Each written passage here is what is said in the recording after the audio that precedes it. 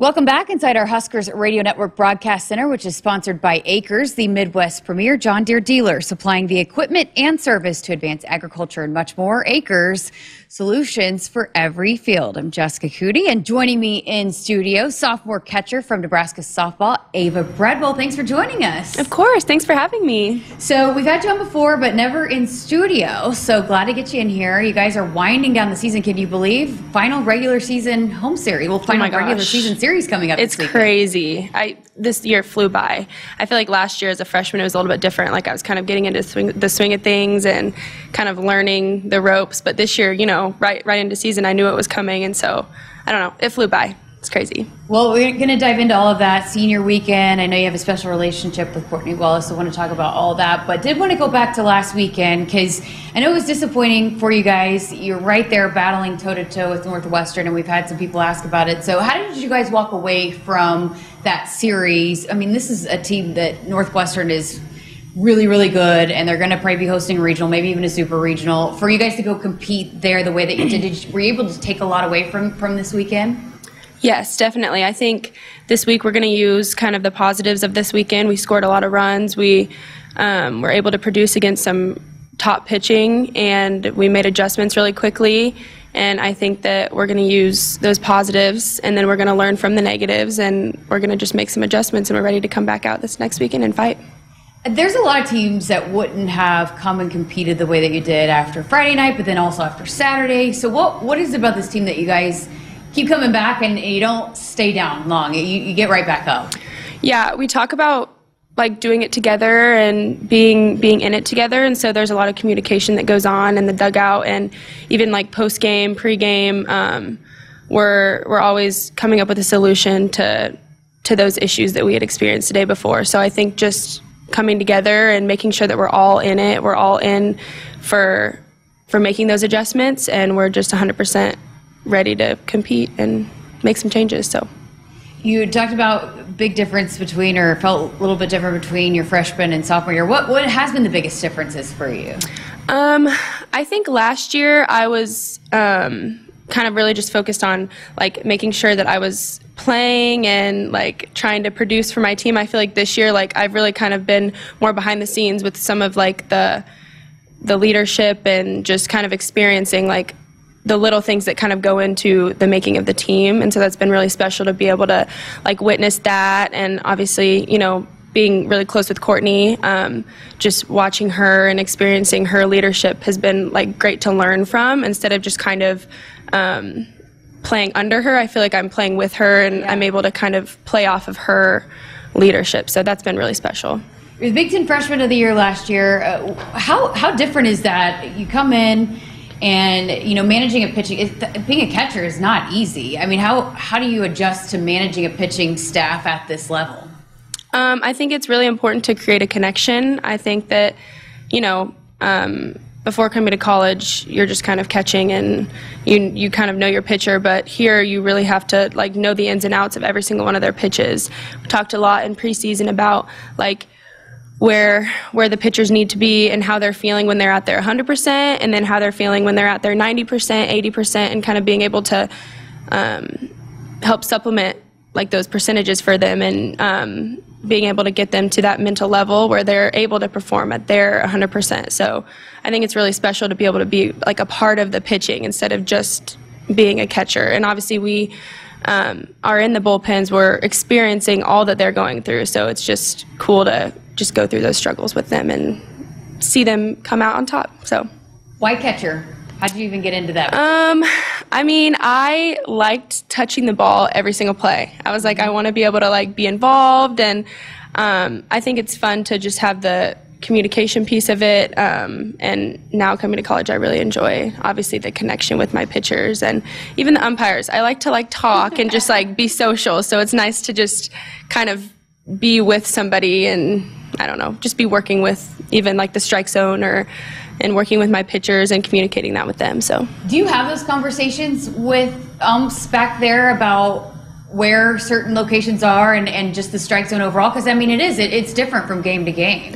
Yeah, for sure. I think that towards the end of the game we've developed that connection, and so I'm able to get like, you know, get some more information from them. But in the beginning of the game, obviously I introduce myself, and then I'll say, like, typically they'll tell you, like, oh, that missed a little bit out, and then I might ask, like, okay, how much would you say that was? And you know, just thank you, and trying to be able to be communicative with them so they can understand where I'm coming from. And a lot of times they're really good about, like, wanting to communicate too. Like, they want to be able to have that relationship so that I can work for them and they can work for me. So absolutely. Visiting with Ava Bredwell of Nebraska Softball.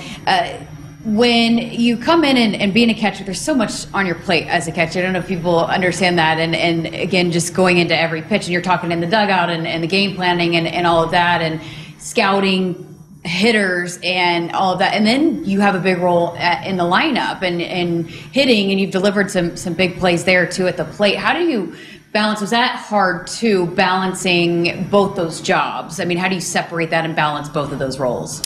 Yeah, I think, like, making sure that I'm taking in information that I can use, because I think sometimes too much information can be too much. Like, there can be too much information, and we're provided with a lot of obviously information. We have all these pitches that these pitchers have thrown. We have all the, you know, at-bats that these batters have had. And so I think, like, it really comes down to determining, okay, this is the information that I personally am going to use to the best of my ability, and this is the information that is too much, like, I guess, for me, especially when it comes to being in the batter's box. And then same with the pitchers. So based on which pitchers in the game, knowing which information can benefit them, and that might be different for Courtney or for Sarah or whichever, you know, whoever's in the circle. So yeah, for sure. What about, you know, having that arm that you can throw people out at second? What kind of work goes into that, to being able to be a threat where people don't steal on you? Yeah, I think that just making sure that my dugout really helps me a lot. I mean, they're so loud, and I can hear them as soon as the pitch comes in, so I know, obviously, to throw it down. But also having my two other catchers there for me when we're in practice, we're always, like, working to make each other better and communicating on, okay, that transition was a little bit slow, just try and work your transition. So, and then obviously Billy and Kate do a great job of making sure they're putting a great tag down. So it's kind of a team effort there too as well. Growing up, if, you know, we're having people listening that have young girls though, what goes into developing that? I mean, is it just reps over and over again, you know, getting the quickness of it, the strength of it, all of that?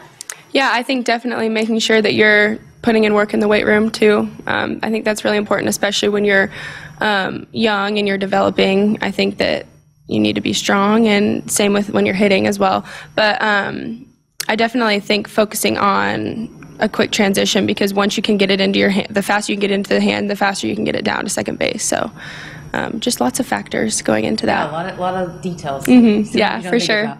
Well, you mentioned Courtney. It's senior weekend this weekend. Maya Felder, Courtney Wallace, and you obviously have a really special relationship with Courtney. Tell us about that, and working with her last year and this year, and what that has been like. And boy, she's had a heck of a load this year, but how special it's been to work with her. Yeah, it's been really special to kind of get to know her. Last year, I didn't really catch her as much. I caught her in bullpens, but in game it was a little bit different. We had Ani, so I think that we really had to focus on developing that relationship, and she does a great job of including me in everything and the bullpens that we're doing, and I feel like I really have gotten to know the ins and outs of her, and she's awesome. She's so passionate about providing and giving everything she has to our program, and I think that that's just really special, and she's going to be really missed. What about just her willingness to do whatever, and how much she's pitched this year, and her telling Coach Real, whatever you need me to do, I'll do it. She's in the lineup a lot of times. Yeah. Just everything that she's taken on, and being a leader. I mean, how important has she been for this program? Yeah, she's been so important to lead everybody. You know, every time we come into the circle, she's always the one making a little comment about, okay, here's what we need to do. Like, let's put pressure on their defense.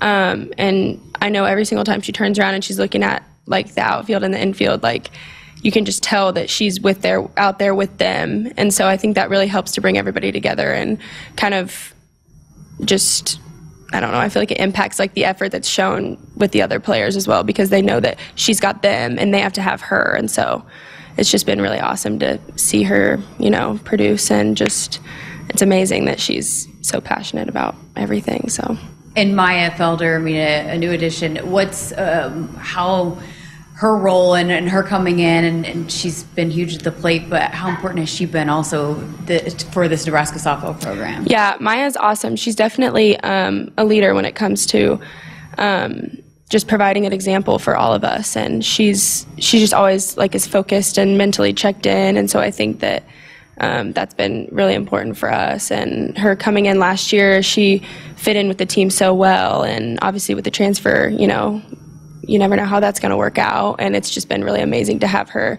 on the team, and just, I don't know, everybody's so close, so it's just so special to have had her, join in. And obviously me and McKinley were coming in, McKinley and Kendall were coming in last year as well, so just being able to kind of lean into her and just do it together has been really fun.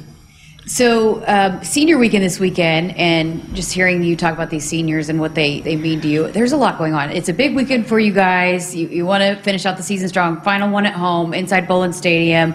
They have a ton of great giveaways, but to honor those seniors, for you guys as a team, what would it mean for you to have people show up and help you guys honor them on their last weekend? Yeah, it means a lot for sure, and we're ready to give back to those fans by getting some dubs this weekend and to produce and put on a show for them. So yeah, I mean, we have amazing fans, and obviously they've been showing out all season, so there's no doubt that they'll be there to support us. And yeah, we're ready to get some wins. We're excited for senior weekend, but the games are definitely the priority. Okay, so I'm going to read these giveaways because they are awesome. So Friday, 5:30 is first pitch. They got a throwback crew neck that they're giving away. Saturday, 1 o'clock, and again, it's Fan Appreciation Weekend, and on Saturday, it's Fan Appreciation Day. Free admission, and you're going to get a free Herbie t-shirt. I mean, I did not know. Herbie. I didn't know about the crew neck. Yeah, I want one on Friday. That's Herbie awesome. t-shirt on Saturday, and belt bags on Sunday. You a belt bag person? I have mine right here. So yes, I am a belt bag person. So how about that? I mean, if you don't want to come watch good softball, and this team is so fun to watch, I mean, great giveaways all weekend long. Mm-hmm. And hopefully good weather too. So, and we'll have the coverage for you right here on the Huskers Radio Network as well with Nate Rohr, but should be a big weekend. Thank you for your time, and best of luck this weekend. Thank you so much. Thanks for having me.